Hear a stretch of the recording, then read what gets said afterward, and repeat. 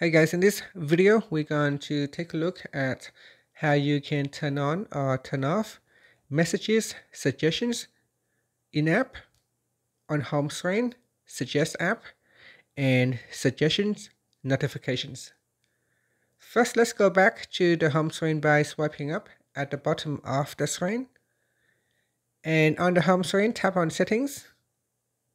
Next, in the settings screen, we scroll down and then tap on messages.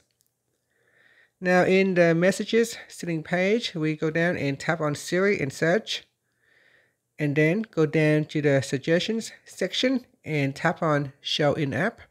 Now this with these features, when you switch it off, then when someone tries to search for your for the messages app, it will not show in the app.